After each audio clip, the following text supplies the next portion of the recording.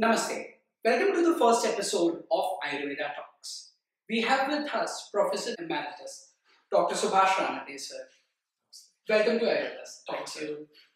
Professor Emeritus Dr. Subhash Ranade, sir, is the Chairman of International Academy of Ayurveda, Pune.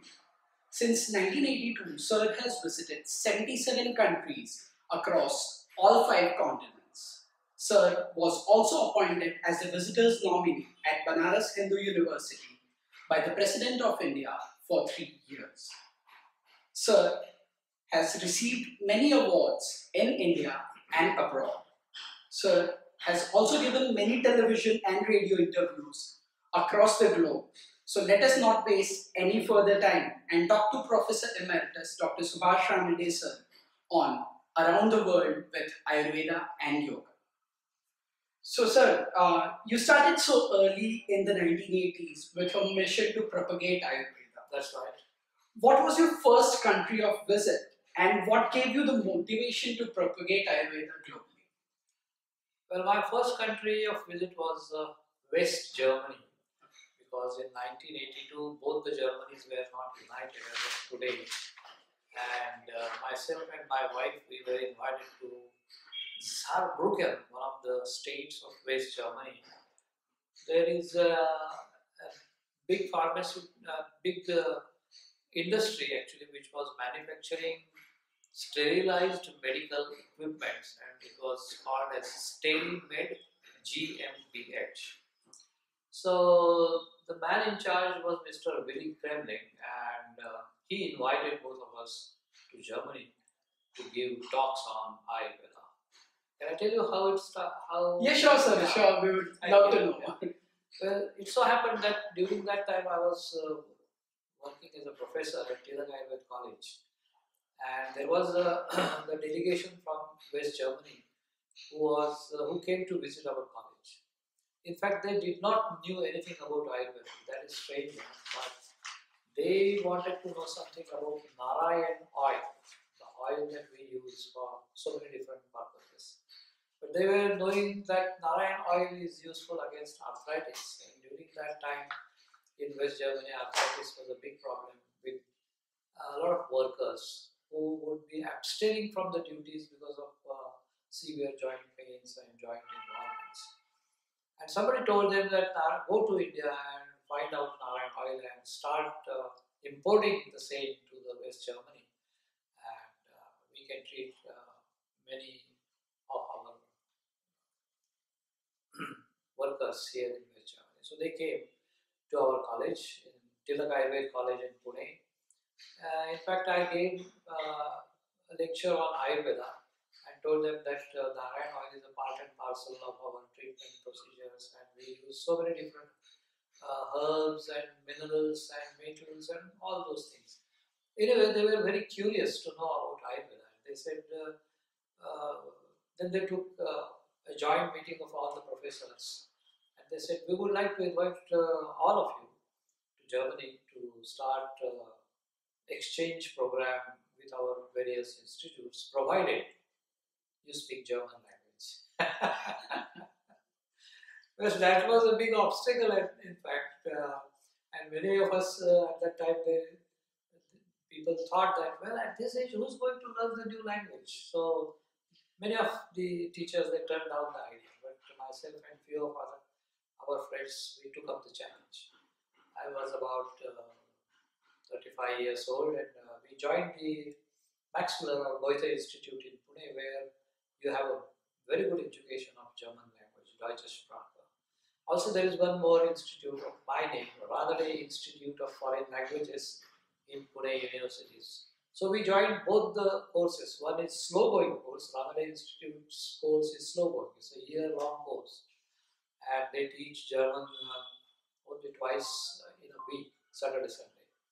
While the Max Muller Burns courses are crash courses, and they intend to teach German, at least speakable German language in about 6 weeks' time. So it's a very hard course. Anyway, we joined, myself and my wife, we joined both the courses, and we were able to communicate, write few words German. Then we bought a small typewriter. Those were the days where we would be typing letters, and I still remember it was a small typewriter having umlauts. In German language, there are 5 letters which have 2 dots on the head, and that is called an umlaut, A-E-I-O-U. And I wrote the first letter that, dear Mr. Kremlin, hope you remember, in German language of course, hope you remember your visit to our Ayurveda college in Pune, and myself and my wife, we both have learned German language. So we are eager to visit your country.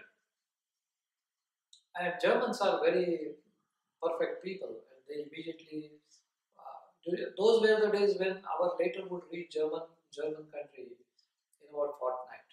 So after reaching the letter, the next fortnight, they sent me Lufthansa German Airlines ticket from Bombay to Frankfurt and back. So that was the first visit of myself to West Germany. And later on, subsequently, we both started visiting Germany and other countries. So that is how we started visiting, going abroad.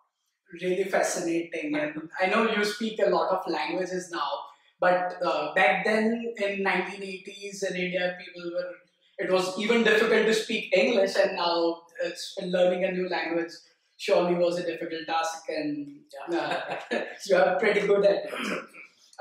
You have also established the International Academy of Ayurveda. So, sir, please tell us something about International Academy of Ayurveda and the work IAA is doing. Yeah, so we started visiting foreign countries, as you mentioned in your introduction, in 1982-83.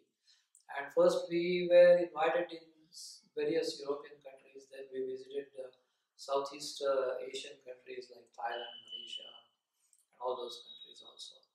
And during that time we also visited the United States and other countries. And then whenever we were giving lectures on Ayurveda, our students actually, they were demanding that, sir, we would like to come down to India to learn Ayurveda at its roots, where really the Ayurveda has sprung up and where Ayurveda has its roots. So that gave us an idea to establish an institute of our own. Of course, as you know, I myself was a professor at Ayurveda College, and there are n number of Ayurvedic colleges in India, but they wanted a private institute where they would be able to learn Ayurveda, how the patients are admitted, how they are treated, and all those things. So in 1996, 11th of January, we established International Academy of Ayurveda with the sole idea of training, basically, foreign students first in India and giving them first-hand exposure to